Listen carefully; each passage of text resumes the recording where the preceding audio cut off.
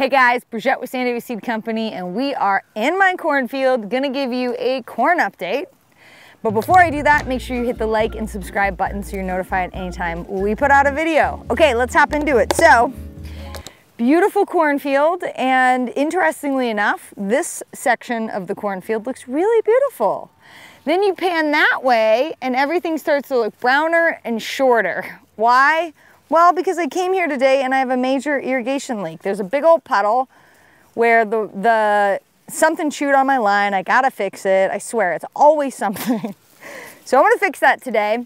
But the other thing that I wanna talk to you guys about is some pro tips on really how to get the biggest, most beautiful cobs of corn. How do you do that? Well, there's a little bit involved and some things that you wanna make sure happen to ensure big, beautiful, pest-free cobs of corn. Now, before I get into that, let's just do a quick recap if you haven't seen our other videos on how you grow corn. Corn is a warm season crop, so it wants to be grown in warm soil after any frost is going to happen, in warm soil in the spring through the summer. Needs to be grown in blocks to ensure pollination, and you need to make sure that there is some type of irrigation or you're watering well to get nice, big, tall stalks of corn and corn cobs.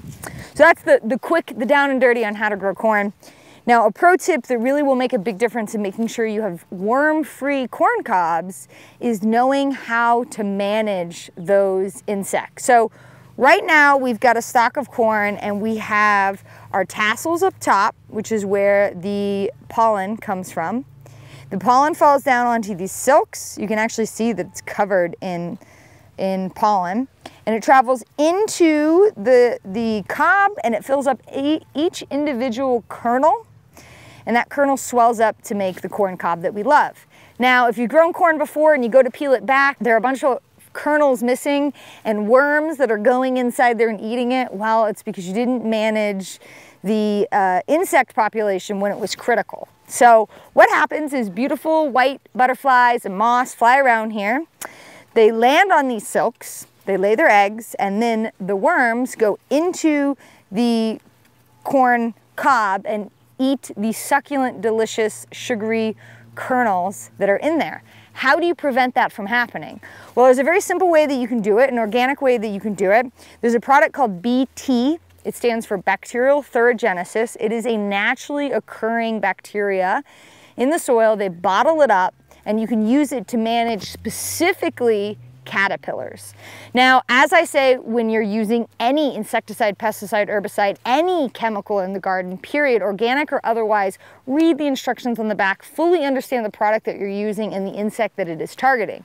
BT specifically targets leaf-eating caterpillars or caterpillars on your crops. So when your corn is at this stage, you can actually spray it with BT, making sure you hit the silks, and that's going to ensure that those caterpillars perish and don't have time to eat the amazing kernels that are on the cob. That's really important, and we actually learned that the hard way. The first year growing out here, we had an amazing patch of sweet corn. Every single cob, you peeled it back and there was a worm inside. It's not the end of the world. You can absolutely still eat those. It just makes not as pretty of cobs, and if you are a market grower, you really want to avoid that because consumers want corn cobs that are full, right? They're buying a corn cob, they want every single kernel. So that's pro tip number one. The other thing that has to happen at this stage of growth is adequate pollination. We have a really rad video that goes into that in depth, but I just want to touch on it briefly. So there is powder-like, very tiny, tiny pollen that falls from here, and you can see it. See that? Little bit of powder, that's pollen, and the pollen falls and you want it to hit the silks.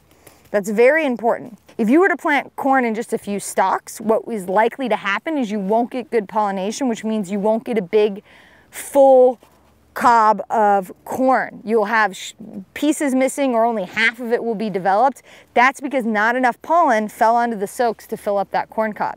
So there's a couple things you can do. You can plant in really big blocks like this, which ensure that the pollen is going to move across this field and fall onto the plants.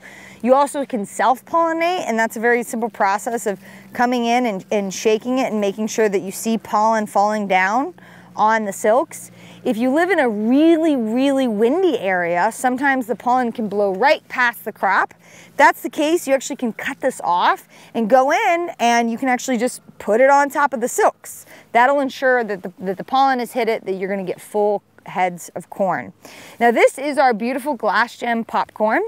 So this will continue growing for, we're gonna leave this in the ground for probably another month.